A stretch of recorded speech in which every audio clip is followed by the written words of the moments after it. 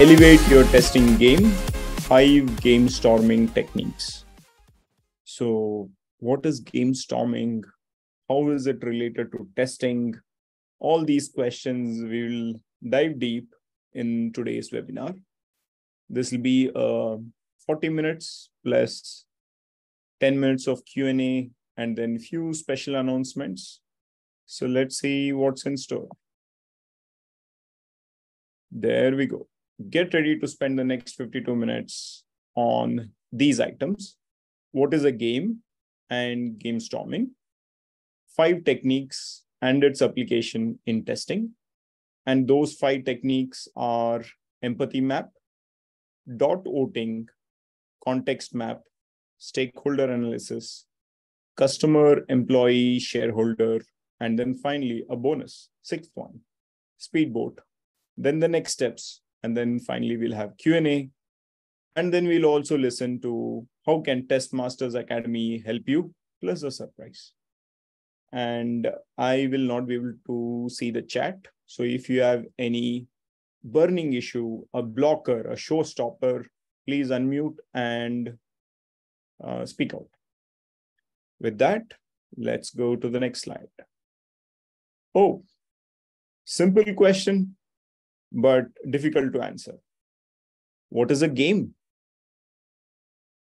A game, as per this book called Gamestorming, on which this entire presentation is or this webinar is based out of, is the book name is called Gamestorming, a playbook for innovators, rule breakers, and change makers.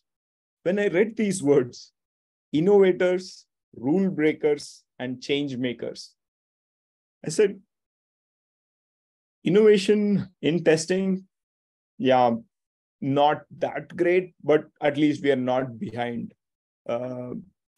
innovation. Rule breakers, yes, first in the race, testers, right? Change makers, yes. So maybe this should have been a gamestorming, a playbook for testers. Till that book is written, let's use this book and then understand what is a game. So a game has 5 key items. You need a game space. There needs to be a separate reality or a parallel universe, as they call it, right? For a game to happen. For example, a cricket happens in a cricket ground, right? At a cricket ground. It doesn't happen on the streets. Yes, it happens. That is a street game, a game played, the gully cricket. But when it is in a stadium, that is like a specific game. So first there is a space, a boundary, right? And with that boundaries, you highlight what are the rules, what are the interaction rules, how many people, what is a point, what is a score. You need some rules to maintain that score. And then finally, you need artifacts. Artifacts as in what will you use to play the game and what will you create out of that game. And finally, the 5th point is the goal. What is the goal of the game? So these 5 points put together are super critical to define any activity as a game. So there needs to be a game space, then boundaries. Hey, if you do this, this is called as cheating. If you don't do this, it is fair play, right? So that is boundary. Then the interaction rules. How do multiple players play? If it is a single player game, what are the rules? And then artifacts. What do we do? What do we use? And what do we deliver? And then finally, the goal. What is the objective of this game? Football, someone has to score a goal in the opponent's net, right? So that's the goal, end goal. Whoever scores the maximum number of goals, whoever scores the maximum number of goals wins it, right? So that way, that becomes the goal of the game. So that way, let's understand the 5 stages of the game. The 5 stages are: imagine the world. After you imagine the world in your game world, then you create that world with rules, correct? With that, then you open the world wherein you enter into it along with other players. And then you explore the world. While exploring the world, you play it, and then either you win, you lose, or you even get to a draw, and then finally you close the world. So these are the different stages of the game. So we'll now move on to the next slide, where we highlight or categorize these 5 different stages into 2 key themes. First, the imagining the world as well as creating the world, they come under game design. Okay, so because here we are designing the game, creating the rules, setting up the boundaries, all of that. That is game design. Then when you enter, you play, and then finally you close, or you win, lose, draw. That is like part of the play. So there are 2 key stages of a game, the game design and the play. Okay, with that, let's go to the game storming.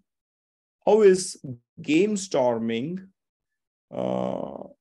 related to game, and how is it different from a brainstorming? We all understand what is brainstorming. When people get together, discuss about a problem statement, and then analyze the different options. That is brainstorming. Now, what is game storming? What is the purpose of game storming? See, when the process is clear, when you know the end goal, right? All you have to do is follow a set process, steps, and then repeat it, and then you achieve the goal, right? Maybe like a manufacturing industry. You know what is needed. You have created 1 unit of the end product, and then you just have to replicate it, correct? So that is process. Whereas in creative fields like testing, arts, what happens is sometimes the goal is fuzzy. The goal we are not aware. The goal we are not super clear.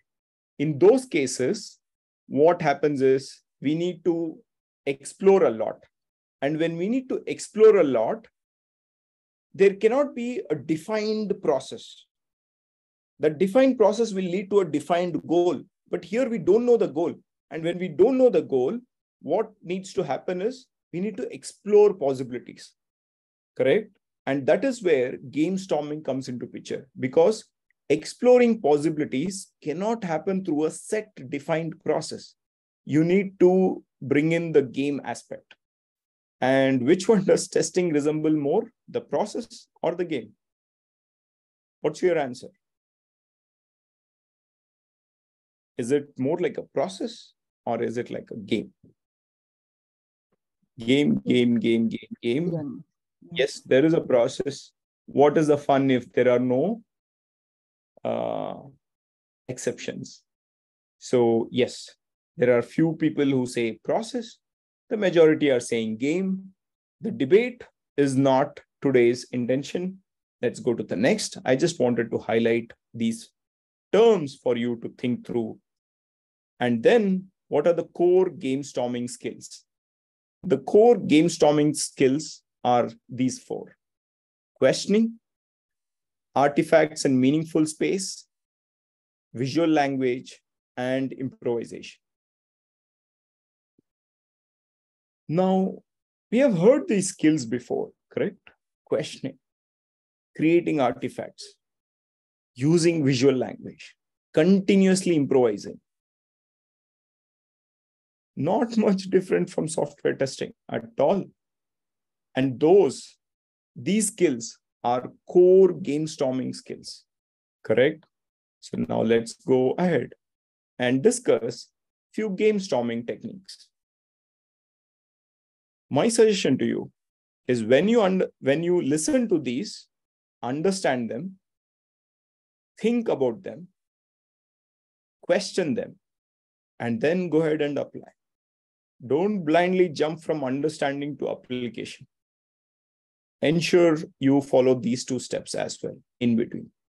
Understand, think, question, and then apply.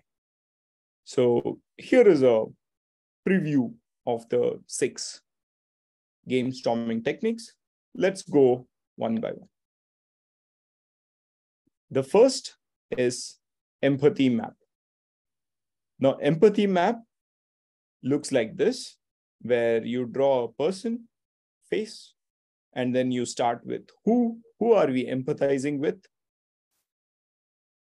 What do they need to do? What do they see? What do they say? What do they do? What do they hear? And then finally, what do they think and feel? Do not worry if you're not able to read the questions below the main questions. The next slide is a small exercise where you'll spend time working on this.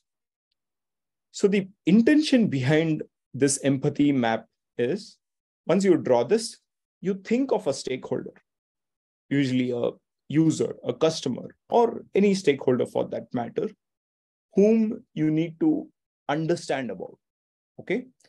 And then you answer these questions with respect to that person.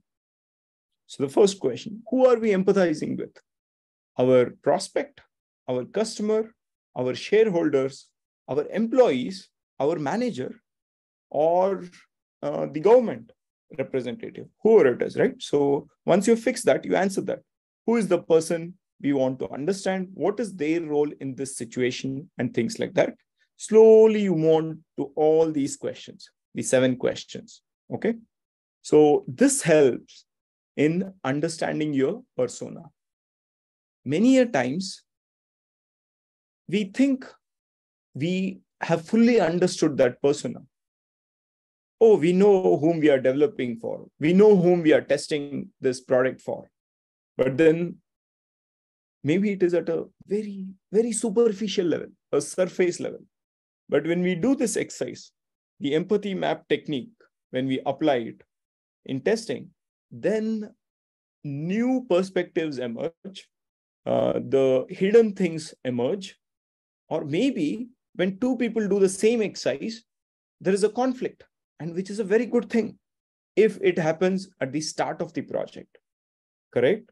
Rather than, oh, I thought I had to deliver this for XYZ persona because they do ABC. But then when you realize that they are doing it maybe BCD, correct? So that is where you will get rid of all those confusions, clarifications through this empathy map. So you'll understand your persona better. You will go ahead and identify the missing features, because when you understand your persona in depth in terms of how is a day in the life of my persona, you understand their activities, then you'll say, hold on, we don't have that feature. They are not going to tap here. They are in fact going to write this down in their book because we don't have that feature of consolidation. Let's build in a consolidation feature, correct? So that way, we'll start identifying missing features. We'll also focus on user experience issues. And then we'll emphasize on the right metrics. How many people downloaded? No. How many people completed XYZ activity in that scenario? We'll focus on that, correct? So that is emphasizing the right activities. Delight the users. Because now we understand them much better. We are not just presenting them features. We exactly know what do they want next. And then what will give them happiness? What will delight them? So we will start delighting our users. And we'll be in a better position to course correct early, correct? And we will align our entire team towards common goals. Hey, the product owner thinks something, the development team thinks something, the operation teams think something, the testing team thinks something. No, everyone is in the same meeting room discussing the empathy map. They understand why we are doing what we are doing, the use case. We understand how the user is going to use the day-to-day activities, the pain points, the gains, all of it. And then, so the entire team, the entire project team is aligned. So that way, empathy map is a strong technique if used right and early and then implemented. Okay. So now let's move on to the next one. Oh, there is a small exercise for you. Go to the link bit.ly, TMA for Test Masters Academy, TMA EMAP, empathy map, TMA EMAP. You will see the canvas. Read the questions, think of your customer, and write down the question you had never paid attention to till you saw the empathy map or the questions listed in the empathy map. You have 3 minutes time and your time starts now. Go for it. So you should see this empathy map canvas and then read through the questions and see which question did you not think of till now, and then type that question in the chat. Last 1 minute. Nice. What do they hear? What do they need to do differently? All questions under what do they hear? What are they hearing others say from friends? What can we imagine them saying? Yes. Good ones. Last 10 seconds.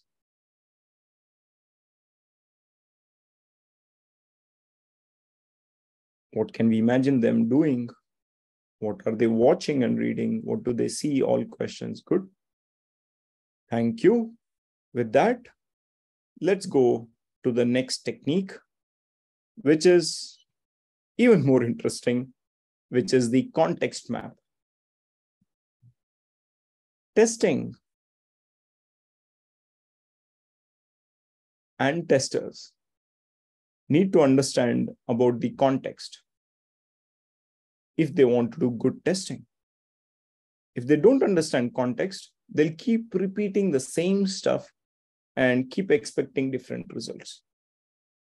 So with this context map technique, the idea is to first draw trends and put a blank line before the trends. And the same thing here, blank line and then the trends on the right side. And then at the bottom left come with technology factors, bottom right, put the uncertainties cloud, and then put the customer at the center called customer needs. And then at the top, two clouds, political factors and economic climate. Now, after this is ready, take this to your team and ask, for our goal, which are those trends that we are foreseeing, which will affect the goal, right? Which are those political factors that will affect our goal or project?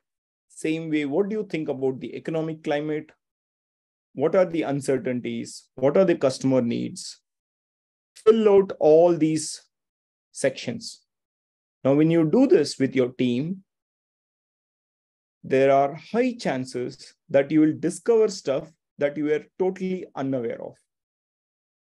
For example, your competitor had a huge presence in one of the countries where there is sports, a mega event of sports.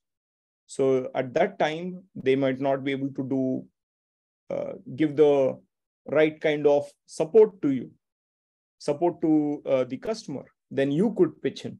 So trying to understand the external factors affecting the context and not the internal company factors.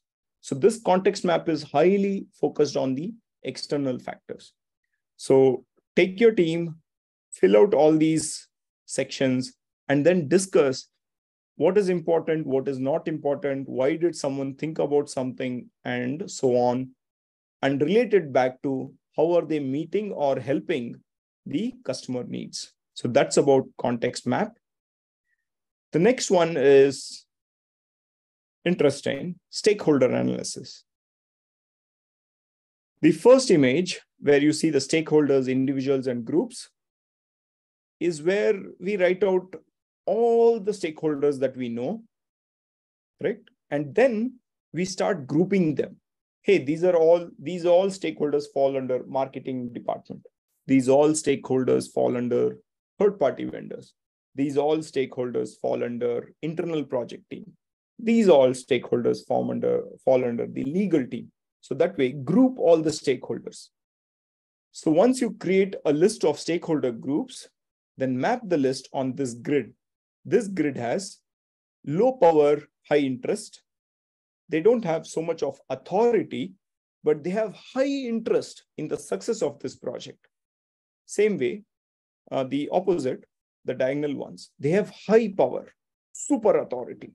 They have that veto power, but they have low interest in this project. And then the other two, high power, high interest, and low power, low interest. So once you prepare this grid and then group these stakeholder groups or categorize them or align them on this grid, then you develop a strategy for each of these quadrants and then share it broadly with your teams. And then you will understand how it goes well with RACI metrics. RACI is responsible, accountable, consulted, and informed matrix. Now, applying it to testing, it will help with which feature to test first. Feature A is quadrant 1, feature B is quadrant 2, and so on, feature 3 and feature 4. Do we test for feature A? Because it is of super interest to this group, but they don't have so much of money to pay us, right? And at the same time, we have a feature B, which is both high power and high interest. So that might be a feature that we will focus first, correct? So that way you could prioritize and you could also understand how deep to test. So answers can be discovered through this discussion, okay? So that is the purpose and objective of stakeholder analysis. We'll come back to the question, Mahati. And then dot voting. Sometimes being a facilitator is so difficult, being a referee is so difficult that the fights start. Hey, you did not listen to me. I did not listen to you. Why should everyone talk about my topic? Why not that topic? Dot voting is the answer. Put all the topics at the left, give everyone a minimum of 5 votes, and let them go and put the dots. Whichever has the max dots, go ahead and take the decision. Correct? So that way it helps you take decisions, understand the relative weightage of topics. Hey, I thought without the dots, what will happen is if there are 4 topics, all 4 will look the same priority. Correct? But then in this case, the weightage will be highlighted because of the number of dots. You'll also understand why some ideas did not get votes. For example, the third topic, why did it get 1 vote? Hey, why did others not vote? I'm not blaming, but I'm trying to understand. So that way they'll say, oh, you know what? We keep discussing about this, but we don't move ahead. That's why I did not vote. Or this will anyways be revamped in the next release. So why discuss about it now? So that's also a valid point. So you will understand what people are thinking. And then it's a wonderful way to facilitate discussions. So that's about dot voting. And then there is customers, employees, shareholders. This technique says, divide your group into 3 groups. One is the C group, the customers. One is the E group, the employees. And then the third group is the shareholders. Once you have these 3 groups, send them to 3 different corners of the room and then ask them these questions. Hey, imagine your business 5 years from now, my dear customer. Hey, my dear employee, imagine our business 5 years from now. And shareholder, imagine our business 5 years from now. Write down the answer. And then again, ask these questions. The next question, what will you value? What will your experience be? What events or trends will emerge? What specific tangible things are different? Once they answer all of this, then bring all those answers and then discuss. Now it is like wearing different people's hats or being in different people's shoes so that Many a times the teams think from one user and then majority takes over and then they just go ahead and build something. And then the next stakeholder group comes and then they say, oh, we never thought about it. But then through using this technique, we'll get rid of that problem. So think of customers, employees, shareholders. And the same way, in terms of when we are testing, you could always ask question for a specific feature from the perspective of a customer. Why is this feature built? From the perspective of an employee, how difficult is it to test this? From a shareholder perspective, how much will this help our business goal? So when you as a tester go ahead and ask these questions, I'm 100% sure someone with the right sense will definitely notice you and then you'll be rewarded. And cycle through these multiple roles. So if you have played the C role, come play the E role, then play the S role, and then repeat this cycle. This is ideal for feature or fix prioritization, effort versus value estimation. How much should I put in the effort? It is low value to the shareholders, low value to the customer also, but super interesting to the employees, but that's okay. Don't put in so much of effort. It is high effort for employees, but then there is higher return for the shareholders also, and customers may be medium impact. Maybe it's worth putting the effort, correct? So that way you'll get to know whether to put in the effort or not. With that, the last technique, Speedboat, is this. Sit in a room, bring everyone concerned. The Speedboat, the boat that you see here, is your final goal or the product or the project, okay, or the service that you as a company are giving or you as a team are giving. And you know what anchors do for a speedboat? They slow down. They, in fact, don't let the speedboat go further, correct? Or any ship go further. That's what the purpose of the anchor is. Now you go and paste post-its as imaginary anchors. And you ask everyone, what are these obstacles slowing down the boat? For your own feature, you start thinking, which feature of my product is slowing down the sales of this product? And let everyone answer that. And if someone says, you know what, the screen sharing feature in Zoom is the one that slows down Zoom, don't defend or attack that person or the point. No, that's not the purpose of this technique. Let everyone contribute, paste the points, what they think as the obstacle slowing down the boat. Do not get into problem solving mode. Oh, I know how to solve it. No, don't do that. And then to add more fun, ask them how fast the boat would go once the anchors are removed. Let them put the speed as well. With this exercise, participants like walk up to the wall, add their anchors and return back to the seats. And then the facilitator facilitates the discussion in terms of, hey, is everyone done? Can we discuss? Can we group? And how fast will the boat go? And then maybe collect that data for another meeting later where we'll discuss in terms of which to pick and how to solve. So that's Speedboat technique. So as a summary, the Gamestorming techniques, the empathy map helps you in user understanding. The dot voting helps in collaboration. The stakeholder analysis helps in prioritization. The three people, customers, employees, shareholders, helps in planning. The context map helps in context understanding. And then finally, Speedboat helps in uncovering the bias. With that, I'd like to slowly transition from black slides, black background slides, to a gray slide, to a whitish slide, where I want to highlight the team behind the Testmasters Academy, who is presenting to you multiple conferences, and the upcoming conference is the C-Star Quality Conference. And this is the team which has also brought you this webinar and multiple panel discussions going forward. And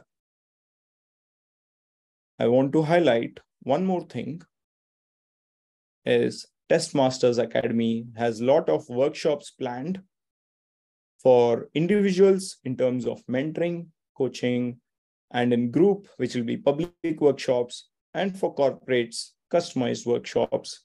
If you are interested or your teams or your company is interested, this is the email to reach out to. And with that, I would like to take the questions for this webinar, Gamestorming Techniques to Elevate Your Testing Game. And the title was 5. I gave you 6 because testers need to learn to break the rules and continuously add value. Okay, all yours, please do shoot out your questions in the chat, or you can unmute. I think I would prefer the chat option so that way we could save time. If you have a question, please do type it out in the chat.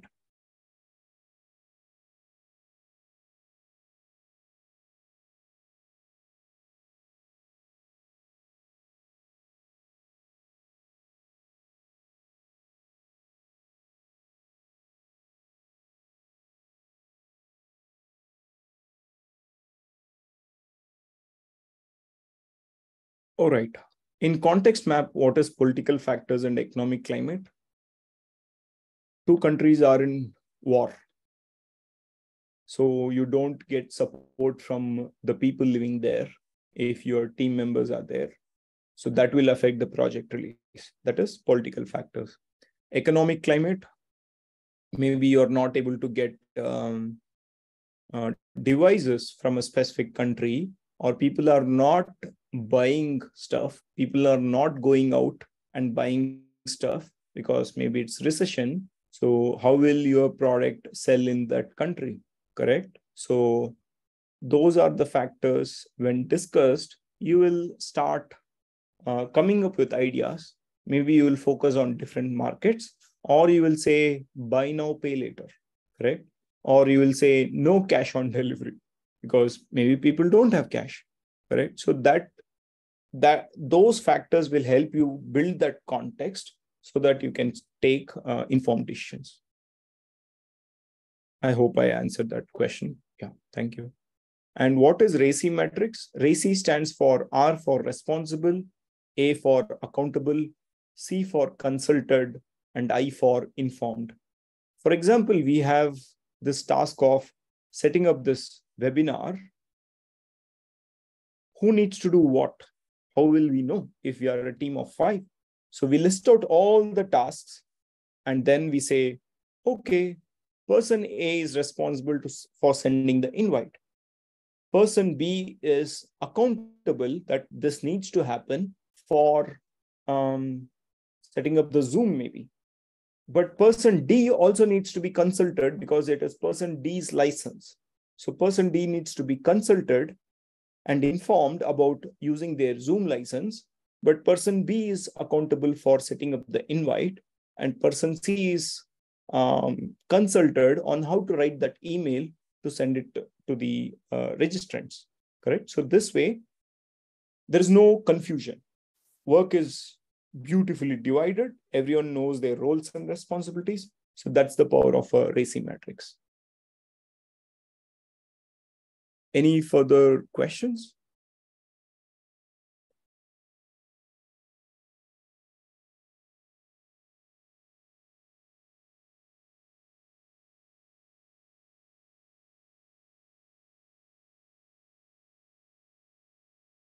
So let me show you the summary slide again.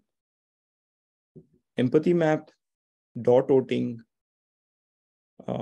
stakeholder analysis, and then customers, employees, shareholders, technique, context map, and then finally Speedboat. Where is the best to use each technique? Yeah, I think this slide is the answer, Anna. whenever you want to understand, I think everyone should use all the techniques all the time. That's what I would suggest or recommend. You want to understand about your customers in depth, use the empathy map. You want to collaborate well within your team members, use the dot routing, especially if there are multiple decisions to be taken and then you don't know which one to take or which one to, whose opinion to agree, disagree, or to rank first, use dot routing. Prioritization, when multiple teams are there and then you don't know, you have to fix the priority, use this technique. Then planning, of course, when you plan a feature, how does it impact each of the stakeholders? Context map for the project and to solve problems. And then Speedboat to uncover the bias and start putting out the black hat from the 6 thinking hats. So I think Speedboat is related to that. Testers are the company's babysitter. Yes, and it's so difficult a job, babysitting. You can't shout at the baby. You can't shout at the parents. Sometimes you are the parent. So, yeah.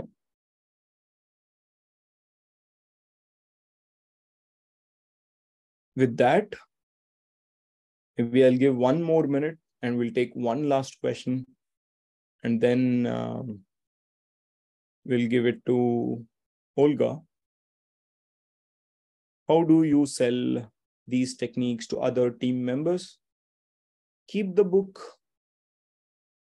near them, let them read it on their own, and then maybe invite them to webinars like this. How do we use empathy map technique if the product is yet to be launched? Then it becomes even more important because product is not yet launched. So you don't have direct user feedback. So then who are you designing it for? Let's at least agree upon within the same team. And to do that, see, when we say using empathy map, we are not asking the user to fill these questions. We are answering those questions on behalf of the user, correct? So that way, when 5 to 10 team members are involved in this project, let's understand what each one thinks about the user. And that comes out in the form of this empathy map, different sections. And thereby we'll realize that, are we meeting this particular goal of this user? Because under goals section, 3 of the 5 members wrote these points, but I don't think our product will help achieve these goals. So maybe then we need to go back to the drawing board, correct? Or maybe we need to change the claims. Or if someone writes a pain point, and if we are sure that our product will not help resolve those pain points for a future intended prospect, then this is the right time to fix it, correct? Rather than launch it, put it in the hands of the user, and then get the feedback, then fix it, correct? So that way, it's a good idea to use empathy map early.